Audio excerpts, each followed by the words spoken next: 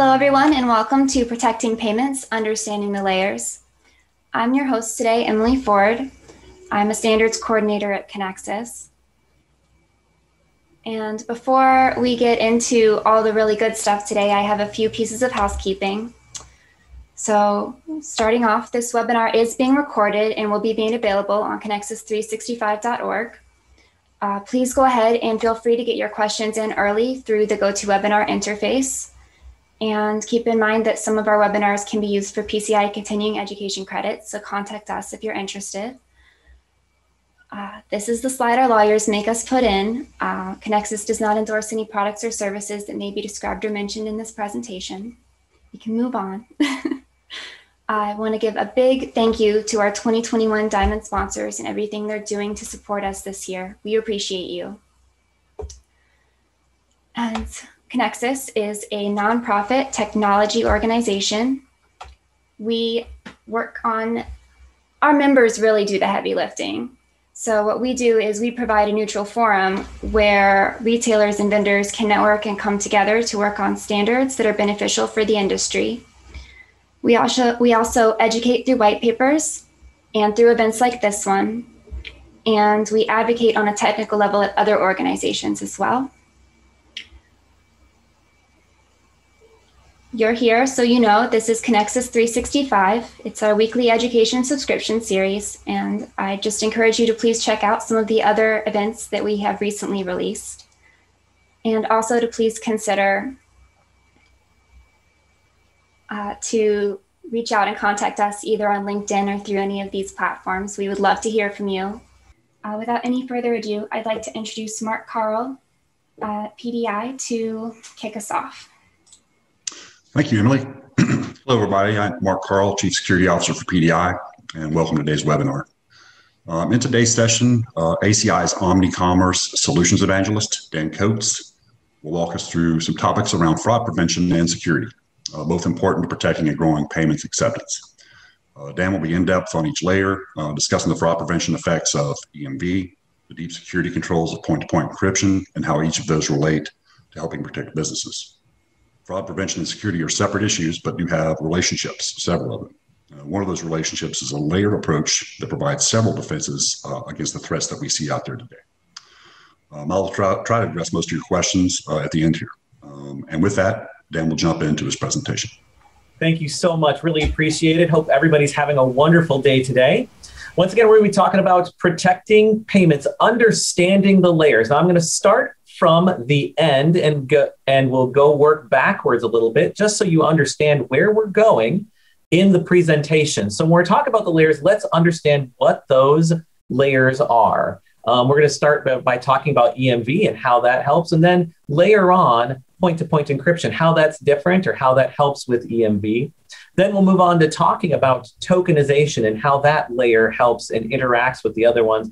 And finally, we will wrap up by talking about enterprise fraud. So all of these are the layers that we're going to be talking about. And as we go through the presentation, just as a quick, easy indexing note, you'll note those nice little icons there. You'll see those in the upper right-hand corner of your screen. So if you're ever trying to jump back to any of these layers to understand what's going on, you can quickly skim through the video until you see the icon that you need. So without further ado, let's get started and talk a little bit about EMV. It's here, what now? So as we know, the forecourt mandate for the liability shift for EMV just went through. We've had EMV here in the US for quite some time now, since 2015, and of course around the world much earlier than that. But I want to take a step back and understand where we came from so we understand where we're going. So just as a little bit of context, when EMV was created, what was it created for? Well, here's some technology from right around the time EMV was born. We have a new car here. I believe that's a Honda Accord from about 1994 or 95. So that's when we were developing this technology. And what was it specifically developed for? It was created to address a lot of comms issues in Europe at that time. If you're trying to authorize a card and you wanted to go online to do that, not only would it be a long distance call, it would also be an international call. So that was very expensive. How could we get around that? Well, they created a standard with a chip that had information on it such that things could be authorized locally. In addition to that, it used technologies like public key encryption, random number generation, and application control. So, for example, you could have information both about a checking account or a credit account or a savings account on that chip, and each account may have a different program, have different limits, have different velocities associated with that. So that's the technology heritage. And these cards primarily were introduced in the US because they're very hard to replicate as compared to magnetic stripe. So this isn't even the dark web. This is just eBay. You can get a magnetic stripe encoder on eBay. It's pretty cheap. You can get about 10 cents per blank mag stripe card, and then you can buy an encoder for about $85. I actually did this slide last year and just checked the prices recently, and it still pans out, still holds true. You too can be in the business of making magnetic stripe cards. All you need is just these two things and perhaps your favorite list of card numbers, and you're all set to go. But with EMV, it makes it a lot more difficult because those chips are very hard to replicate. They have encryption keys on them. They have specific programs on them, and it's not easy to replicate this. The other thing that EMV does is it prevents what's called replay attacks. And the way I like to describe this is, suppose that you go into your favorite store and you get a refund. Maybe you bought something, but then you can go back and refund it. Well, if I'm watching the wire, if I'm watching the data communications that come across, I could capture that stream of messages, that data, and then I am able to maybe say replay that. Maybe if I'm smart, I know the fields that I can change, maybe just change the transaction number, but I could play that over and over again. And I could, potentially add to my account significantly. Well, EMV blocks this because there's an element to it such that every single transaction has to be unique. If it doesn't use that random number generator to encrypt the data, the acquirer, the issuer, the issuer processor on the other end, starts detecting that you're sending the same data over and over again. That's a replay attack, and EMV prevents that as well. So what would we say? What would you say you do here in office space there? I'd like to pepper in a few memes to keep things going. So what we're really doing with EMV is that we're stopping that counterfeit card present frauds, because you can't recreate those cards as easily as you would magnetic stripe. We're going to prevent those replay attacks. And then we're going to enable offline use. But this isn't really useful in the US because the US has had what we call a $0 floor limit. In other words, we've been expecting cards to go online no matter what for a very long time. And communications have been cheap in the US. So this is really something that was created in the 90s for Europe, but is not really that applicable anymore. We're not using as much telephony to communicate and get authorizations, especially with the internet being as ubiquitous as it is and other data networks.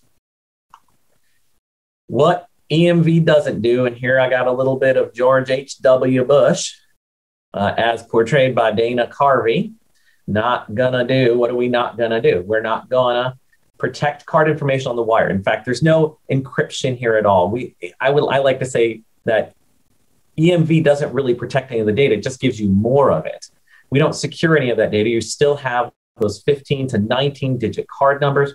And EMV itself does not apply to e-com or digital or mobility or anything like that. So you're still based on the same 15 to 19 digit card number, and all of that cool chip stuff doesn't impact anything when you are online, keying that into Google or into your favorite app or somewhere on your phone. And to the extent that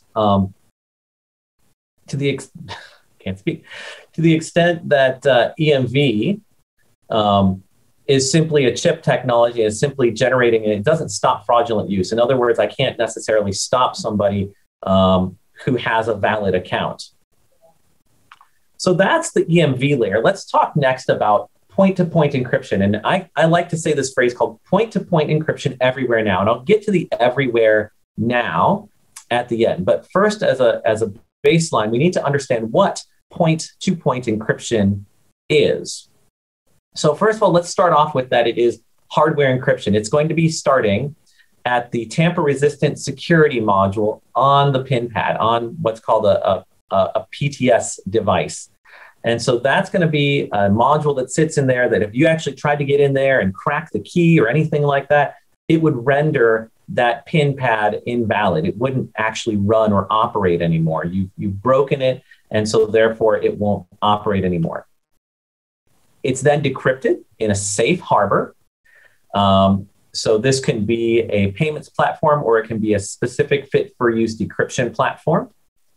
It typically involves some kind of a key rotation. In some scenarios, it's rotated on a monthly basis, or maybe even every 6 months. In certain situations, which we call DUCPUT, derived unique key per transaction, it actually changes every single transaction, and typically involves industry technologies as shown here. RSA, triple DES, or AES DUCPUT are those technologies that are being used here.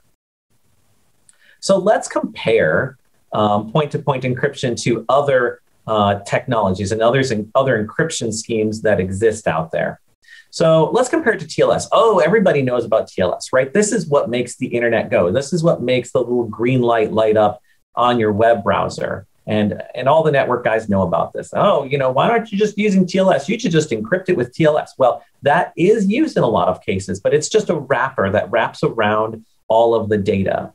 So we have that, it's available, but ultimately it's going to get unwrapped, and it typically gets unwrapped either at a router or at a firewall or even at the destination computer. So when you get there, or server, so when you get there, you still have this data that's being exposed. It's not going all the way through. So that's a little bit of a gap there.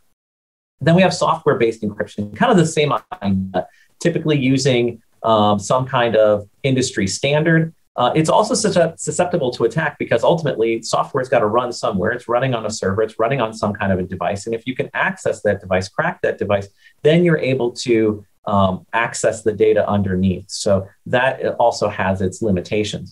And finally, PIN encryption. So I wanted to point this out because many of you are familiar with PIN encryption because we use it today. And I want to say that P2PE is actually very similar to PIN encryption, and you get PIN blocks. In this case, with point-to-point encryption, you'll end up with PAN blocks. That are blocks of data that have that PAN encrypted inside of it.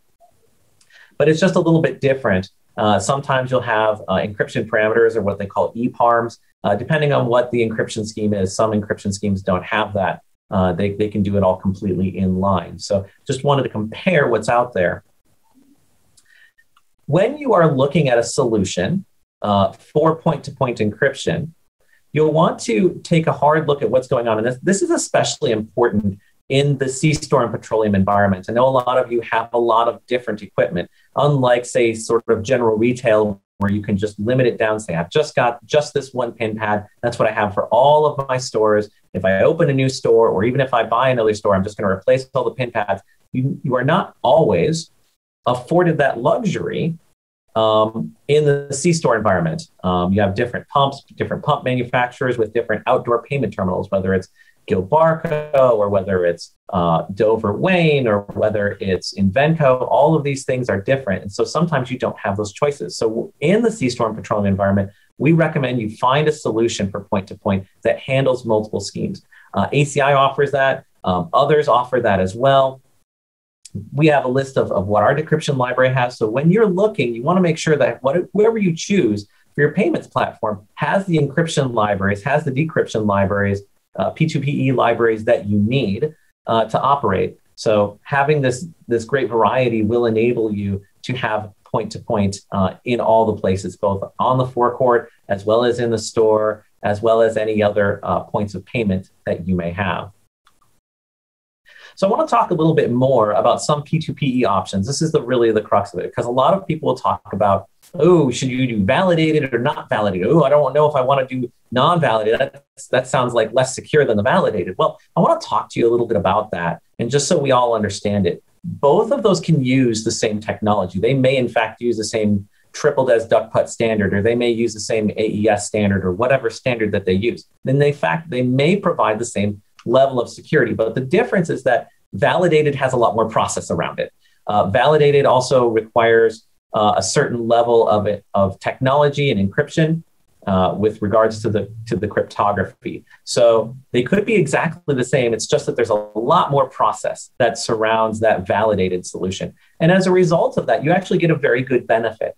you reduce your PCI audit potentially by about 90%. And this makes your QSA really happy and gives them a lot less work to do. And in turn gives you a lot less work to do.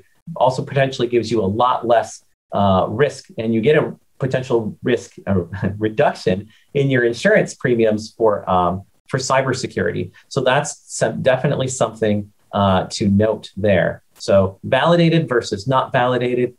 It's not, in some cases, very different. It's just that there's a lot more process. You may have chain of custody management. You have to do inspections. You have to do audits. You have to make sure that your firmware, hardware, software, all of those things are up to date when you are in a validated program. So moving on to the great words of Yoda as seen in the Wall Street Journal, I would like to say here, every time I see this, actually it looks like a head cut from the Wall Street Journal, but P2PE does stop skimming. So skimming, as we all know, is when we have devices that sit at the terminal that are taking data off the wire. Sometimes they can be in the form of overlays. Sometimes they have a shim in there, a shimmer. And a lot of times they're sitting on the wire. And we'll talk about that in a moment. And it's important to note that P2PE primarily addresses attacks that are on the wire. So if you have an overlay, if you have a shimmer, P2PE is not going to protect that because it's sitting in front of there. It prevents replay attacks depending on the implementation. This is especially true with DuckPut because once again, if we start seeing if the decryption platform sees that you're sending the same key over and over and over again, it says, there's something wrong with that terminal. I need to shut it down. So that's important to know as well. It protects all of that PCI sensitive data from being exposed. So we no longer have that concern. We're actually significantly reducing our PCI scope. It's no longer considered PCI data if it's all encrypted. So what does P2PE not do? Well, it's not going to prevent that counterfeit fraud. Remember, we talked about that. That's what EMV does in a lot of cases. It will protect you in the sense that if they have this data, you're not going to be able to access it, and thus you can't create counterfeit cards, but we're not actually preventing it in any other way. It does not provide us a way to share payment credentials. In other words, you can't just say, I'm going to store this P2PE block and use it for later. That's not the way it works, and kind of goes against what I mentioned above with regards to the replay attacks. Also, it doesn't do other fraud platform features, velocity profiling. We'll talk about that in a bit, but P2PE is primarily for encryption. Now, finally, I mentioned earlier, I said P2PE everywhere now, and I want to repeat this because I believe this is my personal mantra for the industry, is that we need to have point-to-point everywhere now. We need to get there however and wherever we can, because breaches have consequences. All of this data, we've seen it. We've seen breaches happen to various brands, and it's devastating for everybody. It's devastating for the consumers. It's devastating for the brand. It's devastating for cardholders. An interesting point here in the data breach, the IBM data breach report, noting that data breaches typically cost a little under $4 million, but they're there for over 200 days before they're detected. Now imagine that, sitting on the wire for over 200 days, quietly gathering payment card information. It's a little bit scary, and it's really something we need to protect against. So breaches have consequences, but we have the technology and the flexibility. All of these vendors that you see here have point-to-point encryption standards, implement some kind of a point-to-point encryption. We should be taking advantage of those however we can. And at this point, I would say, going back to the previous slide, should I be validated or not validated or whatever it is? I say get there however you can, as quickly as possible. Who cares if you're validated or not? You're not doing anything today. It's out in the open today. If you can, you absolutely should get to a validated solution. But if you need to go with a non-validated solution, that's a huge step in the right direction. And then after that, you can take a look and see how you can move from maybe a non-validated solution to a validated solution. And finally, fraud never sleeps. And I want to point this out here. I've got some visuals on this. So if you take a look at this right here, and this has been something that I've been trying to spot and identify, but even with all the technology that we have and everything, this is what we've got going on for skimmer devices that sit on the wire. See, we got this ribbon cable, just this thing right here. That's where the skimmer is. In this case, it's actually, you can't almost see it. It's right in the corner of this picture, but even if I open up the cabinet, it's unlikely whether I just, the casual observer is going to be able to spot and identify that there is, in fact, a skimming device. This one's an entire card that's sitting within the cabinet. So that's really fascinating. But now think about this. When we have literally hundreds or thousands of stores, and each of those stores has tens of dispensers, we can't monitor them all. So if we can at least get in and say, it doesn't matter if these devices sit inside of here, we need to have point-to-point encryption. And that means all the data that they're going to get is junk. They're going to get nothing out of it. And that protects us overall, because we can't be everywhere at once, and we can't have experts at every single dispenser all of the time. So this is really important. This is why I say P2PE everywhere now. This also applies just as equally to the in-store environment as well. P2PE everywhere now. So let's move on to tokenization next. I'm going to talk about tokenization. Tokenization is really an interesting subject. Either you've heard nothing about tokenization and it's kind of a new thing, or you've heard so much about tokenization, you're probably sick of hearing about tokenization. So just as a really quick recap, tokenization is basically taking secure card data, typically just the card number, and then giving back a non-sensitive piece of data, just one that's, excuse me, a sequence of digits or some kind of alias that is not algorithmically linked to the original value. So it doesn't matter. I can't decrypt it. I can't use it for anything. I have to use my token vault to get the original value. And then that typically is the gatekeeper and manages who gets to see the data and when. But what we see in a lot of environments is that everybody has a token vault. So when we're processing in store, your acquirer may have a token vault. When you're going online for your e-commerce provider, they may have a separate token vault. The file platform, that may have a third different token vault. You may be using a token vault from somebody else. So we have token, and we don't know exactly what's going on. Or we have, for the same one single card number, we end up having 4 or 5 different tokens. This becomes really confusing quite quickly. I would proffer that you look for a platform or find a way to consolidate your tokens. Make sure that if you can put everything behind the same token vault, manage it the same, that way you only have to deal with one token and it's consistent across the board. We call this, at ACI, we call this Omni token. We offer it, others in the industry offer it. But having this Omni token, that doesn't matter where you send it in, card present, card not present, acquirer platform, wherever it is, it's the same over the entire estate, is really critical, because it then enables you to have some really cool blended commerce experiences. So this could include frictionless loyalty, frictionless registration, BOPIS, Boris, and all of their friends. All of that is included and can be enabled through tokenization. Here's another visualization of it. Once again, you may have your digital going to a digital gateway, some kind of an e-commerce gateway, and your card present going to your in-store provider. And as you can see, you're going to end up, for the same card holder, getting 2 different tokens back, which is kind of useless if you want to be able to track them, market to them, because you don't know one from another and you haven't been able to link them. Ideally, you should have a solution that uses the same token vault across the overall organization. And so that way, it doesn't matter which way they come in, you're going to get the same token back either way. So now that we've talked about that, as I said, either you've heard nothing about tokenization or you've heard more about tokenization than you care to know. I'm going to introduce you to the other tokens that are lurking around your environment.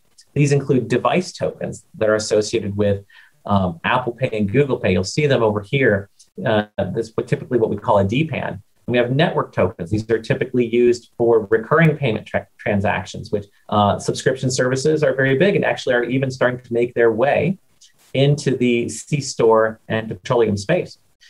We have par values that are issued by issuers, such that, which is interesting because they actually tie over here to this DPAN.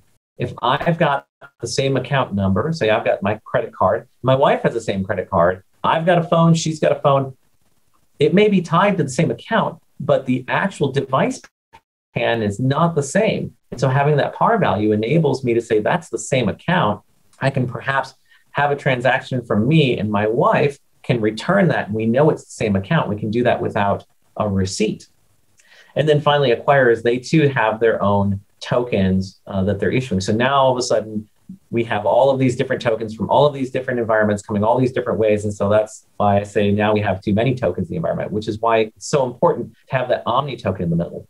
Ideally, we want this also because we want a smart system that's going to present the right token to the right system. So for example, if maybe we have a recurring payments transaction, we want our payments platform to be smart. And instead of just sending any old decrypted PAN, we may want it to send the appropriate token, whatever that is. In some cases, that might be the network token.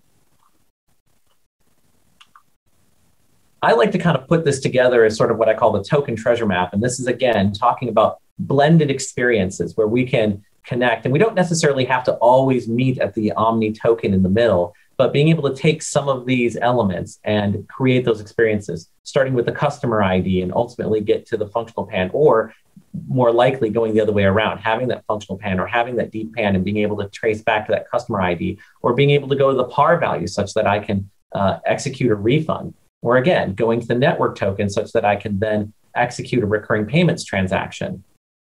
This is very flexible and functional. We're working on this. I'm sure others in the industry are working on this as well. So sticking with the pirate theme here, we'll go to my friend, Mr. Jack Sparrow, who gives us these rules. The only rules that matter are these: what a man can't do and what a man can't do, except we're going to replace that with tokens. So what tokens can do and cannot do.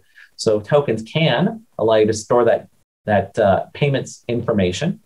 It allows us to give those great experiences, those blended commerce experiences, frictionless loyalty. And I like to describe this as you're able to tap, swipe your card, whatever you're doing, use it online. And we don't have to enter any loyalty information. You don't have to enter in your loyalty number or your phone number or present a QR code or a barcode. We simply have it associated with your payment, and we can immediately reward you for that. Imagine being able to go to the pump, and when I swipe my card, I didn't have to enter my information, but immediately while I'm authorizing, I get a text saying, "Hey, welcome, Dan. Glad you're here. Come on in after you get done fueling, and we'll get you 2-for-1 hot dogs." That would be great.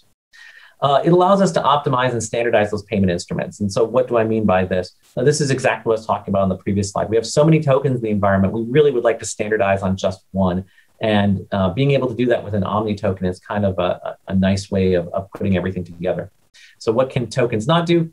Detect fraud. It's just a token. And then prevent the counterfeit use. Remember, we're going back to EMV to talk about that. I will say that tokens do prevent counterfeit use in the sense that as long as you're not storing tokens within your environment, certainly nobody's going to be able to use those tokens to create counterfeit cards. So it does work to that extent, but really we're focusing on here giving tokens and not actual payments instruments and reducing PCI scope of the environment. Finally, fraud protection. Let's talk about this. So, we've really done a good job. Take a look at these other layers. We've got EMV, and he sits over here, and he sits over here on the other end. So we know that this is authentic card. He knows that it's an authentic card, and we're going back and forth. In the middle, we're using point-to-point encryption. We've reduced our PCI scope, and we're not getting card numbers back. We're actually going to get a token back. So we really have cut down on that scope. So at this point, do we really need anything additional? What are we missing? Well, we're missing a fraud solution. And what is fraud going to help us with? Let's talk about that. I like this slide here. If you've seen this, I'm not a cat. If you've seen this meme, a lawyer within the last few months was doing a Zoom call with the court, as we do in the world of COVID. But I believe his kids had a filter on Zoom that made him look like a cat, and he was unable to turn it off. So he kept saying, "I'm not a cat, Your Honor." And fraud's kind of that way. You sound like one thing, but look like another. That's a lot of cases what happens with fraud. So I like this. Just remember, I'm not a cat whenever you're thinking about fraud, and you'll smile the rest of the day. So what does enterprise fraud do? Well, we're going to block known fraudulent payments. If I've got a hot card list, I can block those. I can identify fraudulent trends. A lot of these are associated with certain products that are out there. It may be cigarettes, it may be gift cards, it may be a high amount being purchased, or a combination of those things. We get analytics for targeting that fraud. So maybe we find certain trends or certain things that happen, or maybe it's certain terminals, perhaps the ones that are furthest away from the store on the forecourt maybe have a higher amount of fraud. But we're going to use data science to protect payments in this way. We're going to analyze the data that's out there and then create rules to fight that fraud. And that may be implementing stricter controls or perhaps disallowing certain types of transactions or certain combinations within the environment. And of course, what doesn't it do? Well, all the things that we talked about with the other 3 layers. This is why having a layered approach is so critical, because we have to protect each aspect of it. But now let me talk about how fraud actually works. I kind of did this a little bit backwards, explaining what we do and do not do. And now I'll talk about the implementation. So we'll start with our payments platform over here. You have your various payments channels going into whatever that payments engine is, and that should be connected to your fraud platform. In general, you want to just send your high-risk transactions in real time over here, because this will cause a little bit of latency. So to keep your SLAs up, let's just say we're going to create some kind of a rule in the environment that says, I'm only going to send my high-risk ones in real time, and I'm going to send all the rest of mine in near real time. Well, that's sent over to our fraud platform, and the ones in real time are evaluated. This, for example, could be your gift card transactions. And those gift card transactions get evaluated and processed in real time. We can determine whether or not we want to allow those. And the rest of them we're going to store on the fraud platform, because we may start seeing trends. And when we see certain trends happen or we see certain triggering events happen, we can feed back to our payments engine and say, hey, I'd like to add this card to the negative file, to the hot card file. This allows us to block trends that are happening as soon as we see those trends occurring within the environment. So this overall is how we protect our payments channels. But what's interesting and fascinating is that fraud isn't just about payments. We have to look at fraud much more holistically. So we have other channels that we want to protect. For example, our loyalty or mobile app channel, and this is based on events. Perhaps we have a single account that's being logged into multiple times. Maybe I've seen this account, but it's being logged into on 12 different devices. That's an indication of that card or account being taken over by someone. Maybe I've got a single account, but somebody's loaded 20 different payment cards on it. Yet again, another potential indicator of fraud. If we have these events and they're being logged by the fraud platform, the platform can quickly identify and say, that is fraudulent behavior, and we might need to stop that account or shut down those functions within there. For those of you out there that have private label cards, we also can prevent fraud there. So you may see those in real time or near real time or on a daily basis. There's 2 places where we can specifically help. On the application side, when you have consumers, when you have customers applying for your card, you can run a fraud check against them. This in many ways might be a nice pre-check to be able to do prior to doing a credit check. Credit checks cost more money. Fraud checks pretty inexpensive by comparison. And if you immediately determine that there's fraud going on, whether that's identity theft, true name fraud, whatever that is, you can immediately say, look, I don't need to do that credit check. I can decline this now, or I can put it into a challenge queue to evaluate whether I even want to push it further on into the process. And then from the issuer perspective, if you are an issuer of cards, if you have a private label card or a co-branded card, when we see those transactions, we can feed those into the fraud platform. And once again, we can identify fraudulent trends. Maybe somebody typically purchases $100 a day, and all of a sudden we see $1,000 in one day. That may be a flag. That may be an indication that there's fraud going on. I see them primarily concentrated in the Northeast. All of a sudden, I see them on the West Coast without any transactions in between. That too may be an indicator. There's a lot of different flags or indicators that may or may not indicate fraud, and that's another feature of that fraud platform. In addition, we can get third-party fraud data. We can get this from companies like iovation. We can get that from companies like Ethica that provide this information to us that we can feed into our system. We can also provide chargeback files. So we can immediately take cards or accounts that may be deadbeat accounts and say, look, we're not going to accept payment until we get restored by them. Or, look, if it really was a legitimate fraudulent scenario, then then that card should be replaced anyway. So we don't have to have those cards incur on our platform anymore. Loading in demographics data, where your stores are located, different aspects of them. So maybe certain cities, certain regions of the country, and again, certain information about your dispensers, your terminals, maybe ones that are further away. The highest number ones have a different profile to them than the ones that are closest to the store. So what can we do with all of this information? We can identify high-risk locations or high-risk mobile app locations. Potentially, maybe there's team members that are associated with certain amounts of fraud. And in those cases, we can apply appropriate controls, tighten up controls a little bit more in those regions, in those scenarios, and take corrective action. We can also generate anti-money laundering reports. That's the AML. So if maybe we see a lot of refund activity, all of a sudden we get huge payments and then we get large refunds, this may be an indication of money laundering going on, and we can aggressively attack and fight those things. So this provides that enterprise fraud layer. And as you can see, there's a lot of it here. This is why we talk about holistic enterprise fraud. So putting this all together, as I said, we started with the end and then we went back to the beginning. And so to remind you once again, we're going to go back and take a look at those layers. We started with EMV. We were preventing counterfeit and replay attacks. We're going to stop all of that. Then we're going to add on that layer of point-to-point, that layer that prevents us from having all that PCI data being sent up to our payments platform. And on the way back, we're not going to have any of that data leaking out. We're going to, once again, tokenize all of that and prevent anybody from getting card numbers inside our own environment. And finally, layering on that enterprise fraud layer that stops the bad actors and helps us to identify trends that we can apply to our environment to ensure that we are protected. So as you can see, this layered approach, top to bottom, is where we want to sit. This is something that ACI supports. This is something that other vendors in this space support. And we encourage you as merchants to take a serious look at all of these different layers to see what can help you in your environment. And with that, I'll be standing by here for Q&A. Thank you so much. And we'll take a few questions now. Thank you. Hi, Dan. Great presentation. Thanks. We'll run through a couple of questions here. The first and most obvious one, actually, when I reviewed the presentation, was my first one as well. And of course, it's about fleet cards, given the audience we have here. And so in some cases, in our industry, we need some of the card data that would typically be encrypted in order to stop prompting locally at the POS. So how are those transactions handled differently for prompting to work?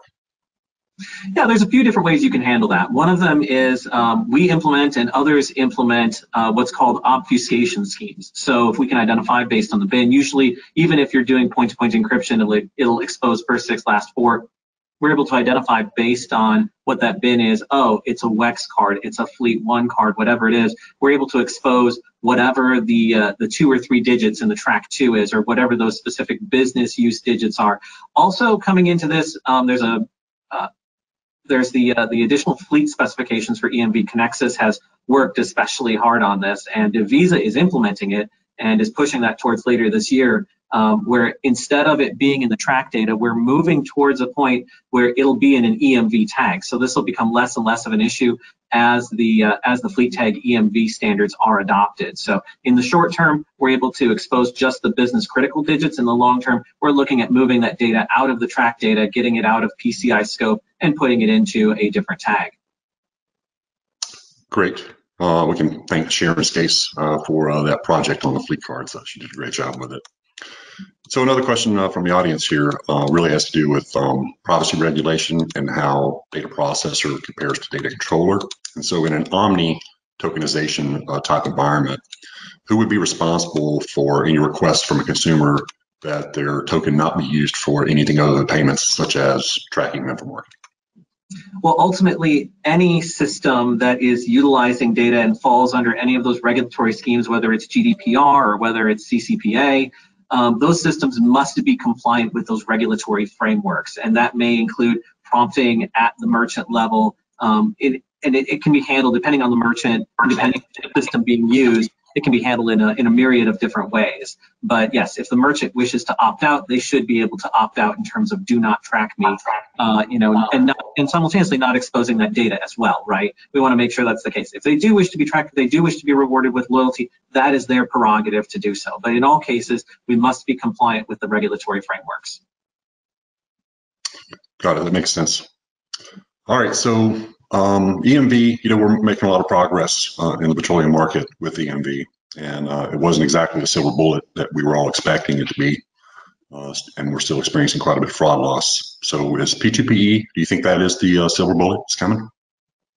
Well, I think, if you go back to what I was just talking about, there is no silver bullet, right? That's why we're talking about a multi-layered approach. There's different aspects. So EMV, that covers the counterfeit and card present fraud. P2PE, that's going to cover you from an encryption perspective. Tokenization is going to ensure that we don't have any data leaking out. And then the fraud protection systems, the fraud monitoring platforms will identify the behaviors that are fraudulent. So no, there is no silver bullet. Having a comprehensive approach is important, and they actually cover for each other in many ways. So, for example, if you've got, say, EMV, and all of a sudden somebody's put in some device that's going to cause fallback at the terminal, and frequently, all of a sudden, you're going to see that on your fraud platform where, terminal, pump 1 or pump 2 went from 75% EMV transactions to 0, and that probably means that somebody's put in some device that's causing technical fallback at that device on a regular basis, and it needs to be inspected. So all these things work together. Got it. That makes a lot of sense as well. All right, so can you give a few examples of how tokenization can be used for benefiting, say, frictionless loyalty? Yeah, so I mentioned that earlier, and I'll bring that example up again. So if I'm using my card at the fuel dispenser, I dip, tap, swipe that card, I get a token back. The point of sale system, site system gets that. And if they're able to link that token with my loyalty account, I didn't need to enter in my loyalty. I didn't need to scan a barcode. I didn't need to enter a QR code. I didn't need to key in my phone number. I just instantly get it because it's associated with a token. And it's safe for the merchant because they're not associating with the actual PAN. They're associated with the token. So it's data that they can utilize within their system. I should be able to immediately get a notification, whether that's email, whether that's text. We understand text is actually a lot more effective. People read their texts immediately most of the time, whereas they'll typically defer their emails. So getting their notification, getting their attention immediately for offers is really important. Another thought, another idea is if you wish to encourage, say, app use, hey, if I'm able to dip, tap, swipe my card, and then I might be prompted to say, hey, if you would like to get 5 or 10 cents off a gallon today, enter your phone number at the dispenser. Once that's done, you could receive a text that allows you to download the app and also provides information, is able to convey information to link that token. You've already just insert, dip, tap, swipe that card. We have the payment data on file, right? We've got most of the information. That's one of the most difficult things when we're encouraging folks to sign up for our apps is we make them register, that we make them enter a 16-digit account number and an expiration date and a zip code and all this. And we already have the information. We just used it. It was at the pump. Can we use that in an omni-commerce system? Absolutely. I think there's a lot of other possibilities, Boris, Vopis, Ropus, and all the rest of those friends, they all exist, right? And we want to enable journeys like that. The possibilities are truly endless, but we just need to identify them, nail them down as merchants to find out which ones are going to amaze and excite our customers the most. That makes sense. So let's say I'm a retail petroleum marketer and I'm not quite complete with my EMV rollout. And if I'm going to be honest, I'll say maybe I haven't started my EMV rollout yet. So at this point, would you say that it would be maybe a better idea to do a joint rollout? If I've got to go touch all the sites anyway, should I be focused on not just EMV, but also trying to implement P2PE fully, or maybe even just make sure my terminals get keys loaded? Yeah, I think that's a good point to bring up. So when you're looking at it, realize that we are now past the liability shift, and you may be experiencing chargebacks. So the number one thing is we need to get compliant with Visa and stop the bleeding. However, as long as you've got the hood open, right? As long as we've got the bonnet open, what else can we do while we're in there? And that may involve loading the keys. That may involve updating your firmware, update if you have to do a hardware upgrade, updating that such that it is P2PE compliant or P2PE capable, such that when we come back around again, I can say, wow, all right, now I can go ahead and get point-to-point in place. As I mentioned earlier, P2PE everywhere now, and as quickly as now can happen. Now, if you happen to be able to do that at the same time as you're doing EMV, that's awesome, that's great. I just understand from the merchant's perspective, look, we're doing a lot of heavy lifting already. It may not necessarily be possible, but while we're doing one thing, we should be cognizant of the other things that we need to do. Great. Those are definitely good points. And so one of our audience questions from one of our Conexxus staff members had to do with, one of our committee leaders is SRED, which is an important technology, obviously, for the point of entry devices, and one that I'm pretty familiar with. And so I know some of the struggles we've had with pumps and outdoor payment terminals so far is, not all of these systems are remotely connected, right? And so I would ask, from an SRED perspective, what solutions you've seen, either with your platform or others, where remote key rotation or remote key injection is possible. Right. So with respect to SRED, realize that SRED is the encryption technology that is behind the tamper-resistant security module, and SRED is the standard that PCI uses or enforces when they're trying to determine whether or not you can have this as a validated system.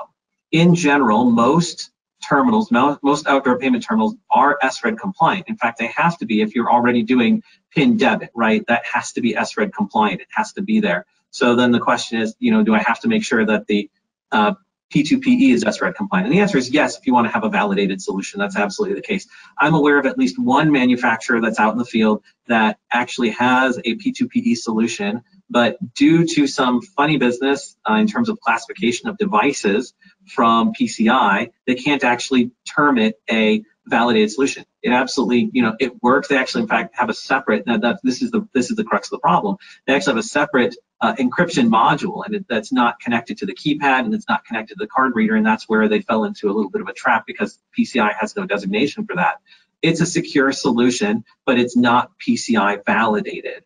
So, if you had that solution available to you, would I use it? Absolutely. Is it going to get you to validated PCI validated solution? No, it's not, but it's a heck of a lot better than sending it out in the clear.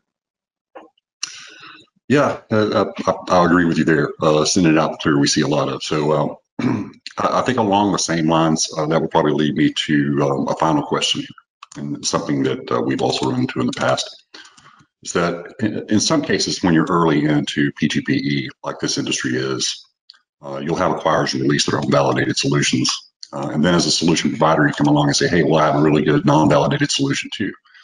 And at the end of the day, it's up to the acquirer whether they will accept that as a non-validated solution or if they won't.